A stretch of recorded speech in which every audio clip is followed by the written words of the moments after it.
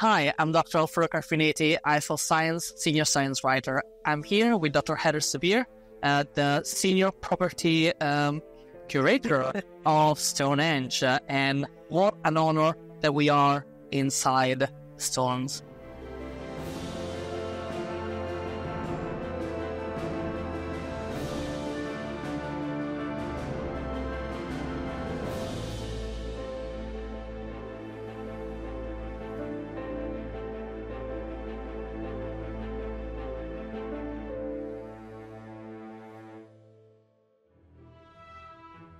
Can you tell us a little bit about what Stonehenge is?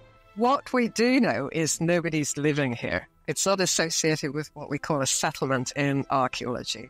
It's definitely a ceremonial site. It's somewhere special where people are coming together, made a huge effort to delineate this amazing space with these huge stones as part of it.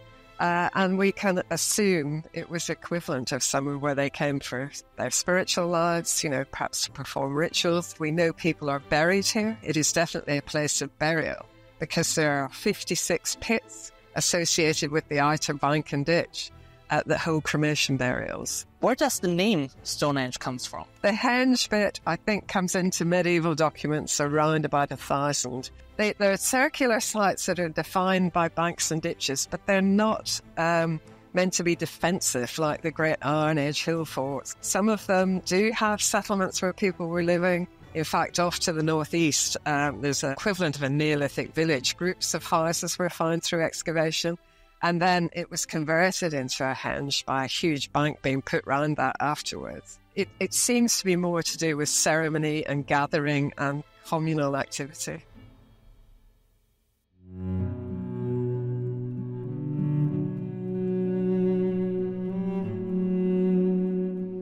Something that obviously captures a lot of people's imagination is the fact that the alignment with the solstice. Can you tell us a little bit more about that? Stonehenge is built on a solstice alignment, a solar alignment.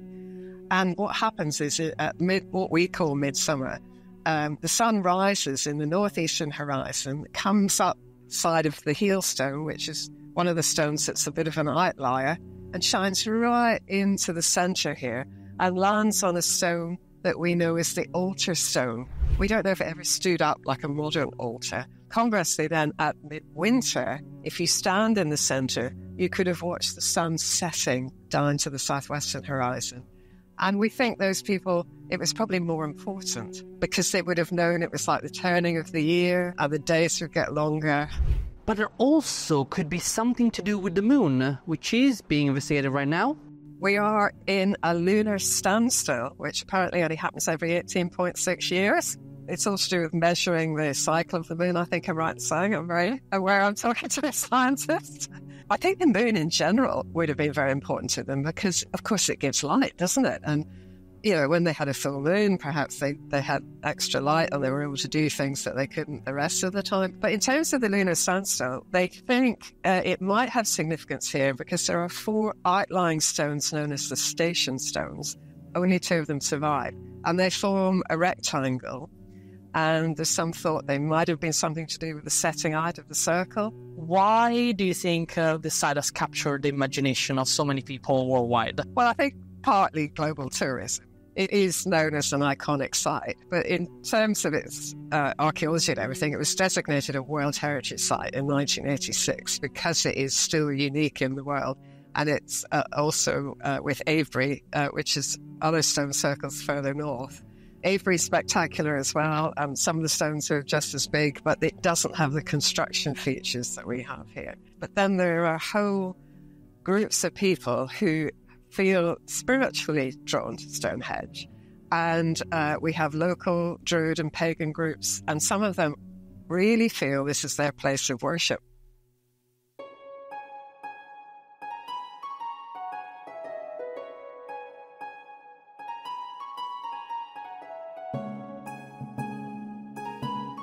Could you tell us some of the more out there ideas about what Stonehenge could have been for? Well, we got a lot of talk about aliens. Some people think it's a computer. Some people think it's a calendar. Even some of our serious colleagues think it's a calendar. But other people are convinced they can see things on the stones.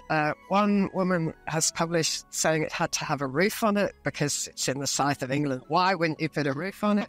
And on a serious note, it does get a little bit frustrating because people almost don't want to read the science, but it's the modern world. There's a bit of a philosophical debate about whether we should allow modern academics in to excavate the bits that have never been excavated. I mean, in some ways, it would be quite nice for a very targeted piece of excavation because there's so much science could then be applied to the results of that they didn't have back in the 1960s.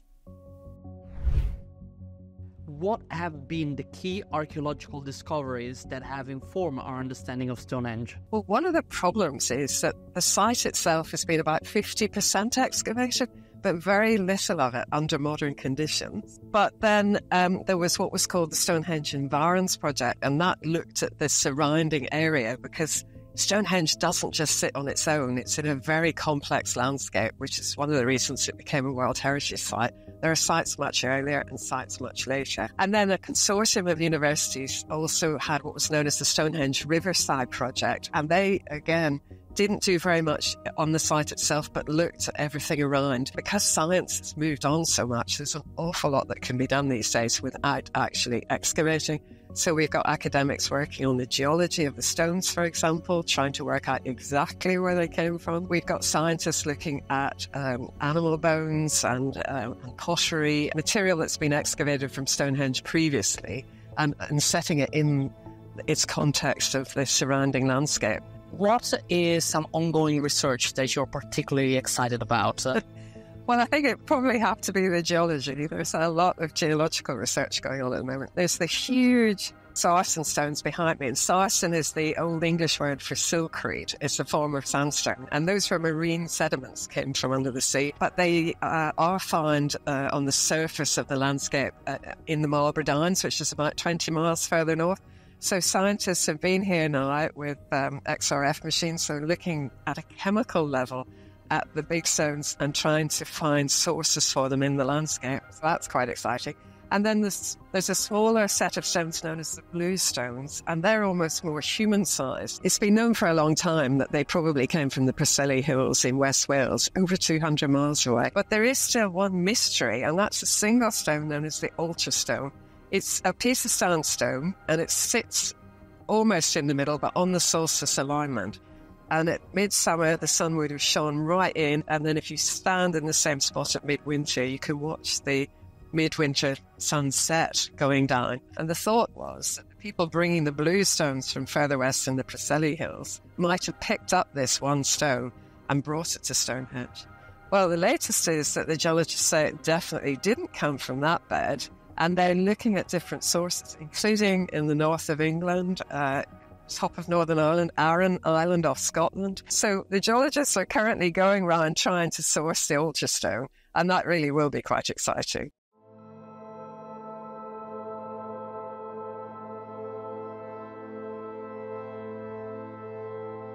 How is Stonehenge still standing 5,000 years after it was built?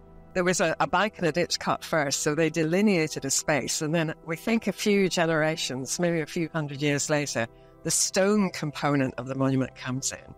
And we think the first stones that came in were quite small, the blue stones, and they were arranged in different configurations. But the huge upright sarsens, it's incredibly dense. Somehow they managed to apply what we would call carpentry techniques to this very dense stone. We found chipping areas over to the north where we think they dragged the stones and actually worked them. But what they managed to do was almost like carpentry techniques.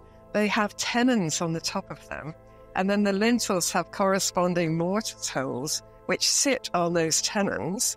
And then the lintels themselves are toggled together, almost like tongue and groove joints. And the whole thing is graduated to take in the lie of the land. So it's together. In terms of it still surviving today, it did have a lot after the last campaign of excavations in the late 50s and early 1960s. there was a campaign of restoration, which we wouldn't do today. So about half the stones got bedded into concrete. And we do get regular engineering reports just to make sure they're not going to fall on all the millions of visitors who want to come and visit Stonehenge. But in terms of their construction techniques, it's quite phenomenal, really. I think it's important that we talk about the science, and that, yes, there are a lot of unknowns, but you also showed us that there is so much excitement about not knowing, and there is so many cool things that we might discover soon thanks to new techniques. So thank you very much for taking us on this little tour of Stonehenge. Pleasure.